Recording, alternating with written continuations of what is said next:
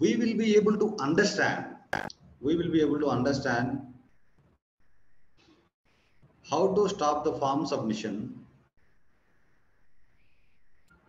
How to stop the form submission when you are using Glide Ajax. So, okay. So now I will actually explain you a scenario. If this caller, the caller that you have selected, right? The caller that you have selected is actually a contractor. If he is not actually a permanent employee or full-time employee. If he is not a full-time employee, he is a contractor, he should not be able to submit the cases. Just before the form submission, I have to check whether the caller is actually a full-time employee or not. How do we get to know? If he is a contractor, he is not a full-time employee. If this caller is actually a full-time employee, I have to check before the form submission. I have to check this caller is actually a full-time employee or not. If he is not full-time employee, then we will stop the form submission. Okay. How do we check whether he is actually a full-time employee or not? We have to query the user table. In the user table, you will query with this SysID, this particular user SysID, and you will understand whether he is actually a full-time employee or not. So now what am I going to do is, I am going to copy the Glide Ajax which we have already written. Right click, configure, client scripts.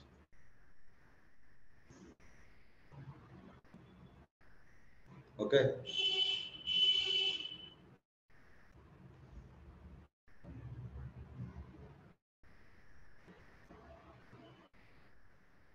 So I'm actually copying the syntax.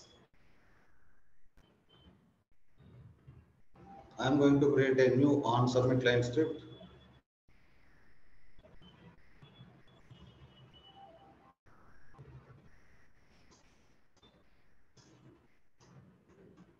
Full-time employee or not. OnSubmit. In the OnSubmit,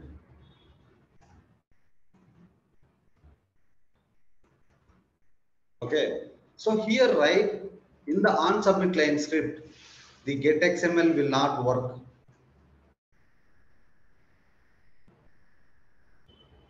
We will have to use getXMLWait.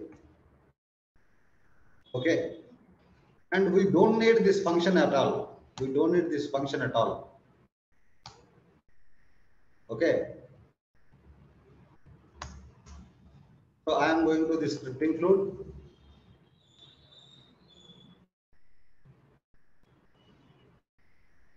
Inside the script include, I am going to write a new function.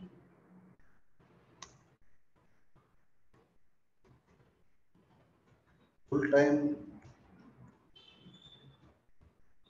employee function.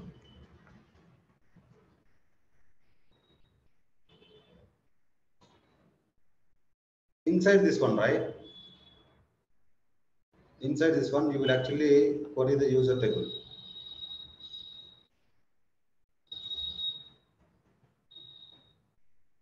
Okay, we don't need this object here.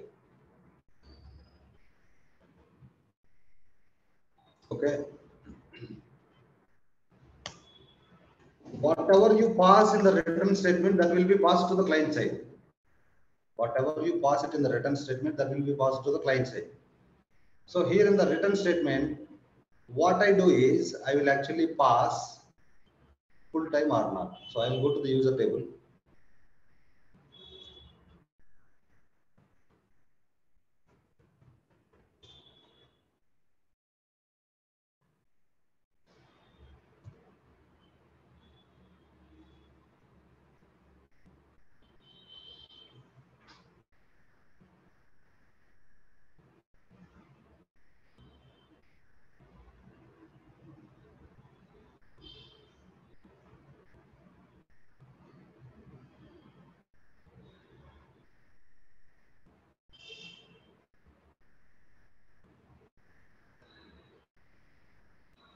So contractor field is there here.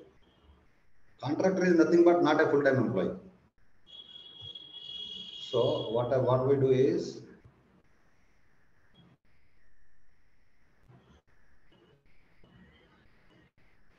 we will get the contractor field.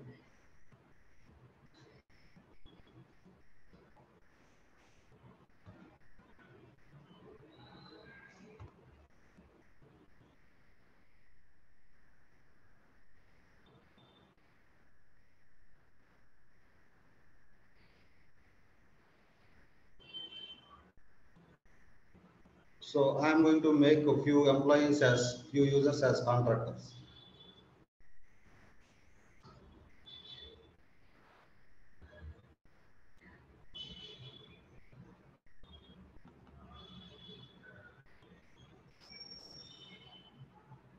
Okay.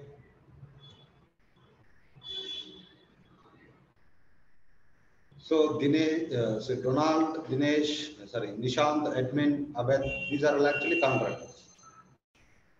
Now write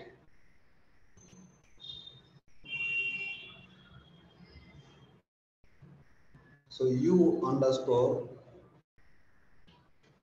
the field name is actually contractor field name.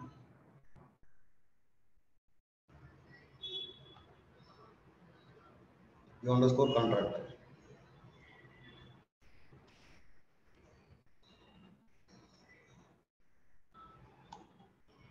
You are actually passing contractor value. You are actually passing contractor value to the client side. Okay.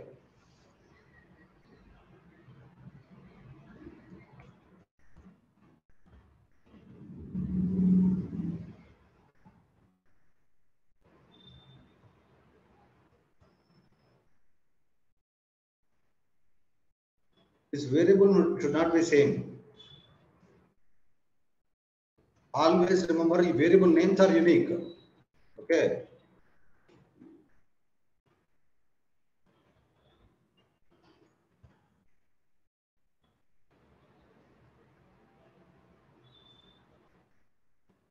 So new value, do you guys think new value will work here? New value will only work in the on-change line script. New value will not work here. So here we have to get the value of the caller. How do you get the value of the caller? G underscore form dot get value. U underscore caller. Okay. So here, right, you will actually get the answer from the server. See, once getXMLWait is run, it will actually make a server call. It will make a server call and it will wait. That wait means it will actually wait from the server response. From the server, we will check whether the selected caller is actually a contractor or not. So you will get that server response using get answer. Okay, where I'm actually storing it in a variable ga dot get answer.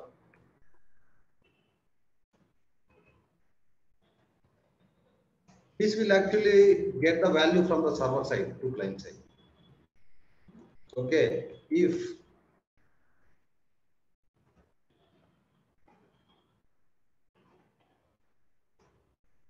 answer equal to true, that means he is a contractor.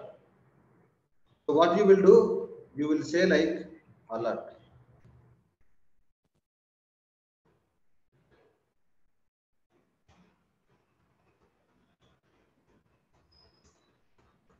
Selected caller is contractor,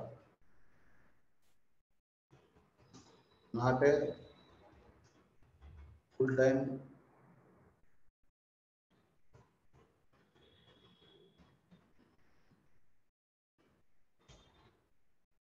okay, you will use return false. Why do we use return false? To stop the form submission, we will use return false. Okay. So in place of alert, you can also show a info message or error message or field message. So I can also show the field message as well.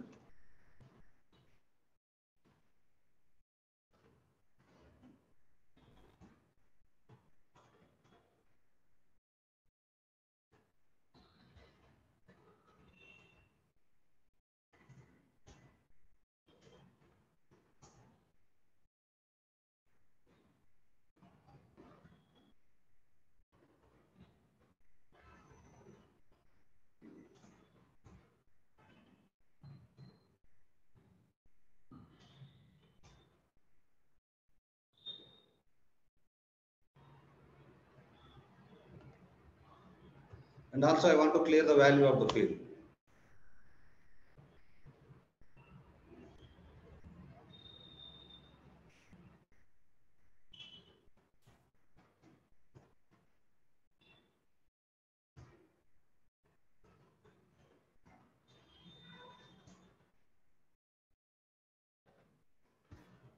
Okay.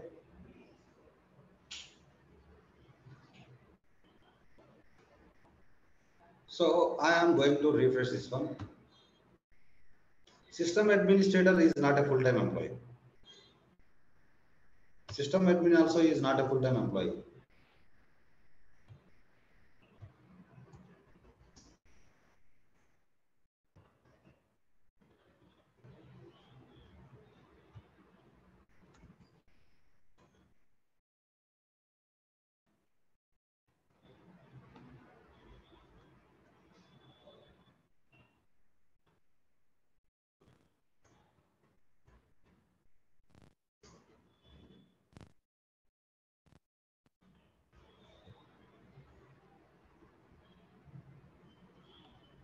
I am going to save this one.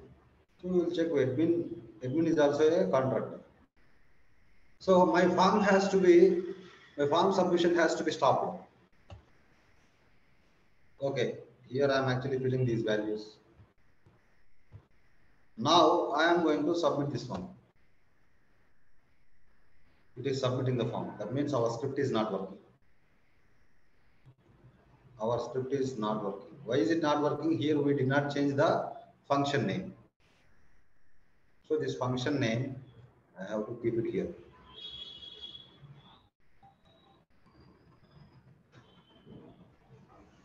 Now we will actually check this time it will work or not.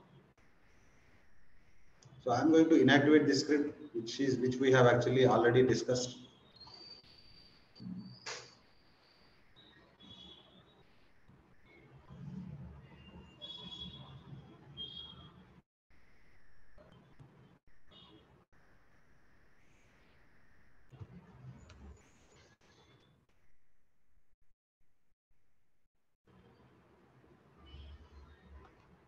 I'm going to save this one. Selected caller is not a full-time employee. It did not submit the form.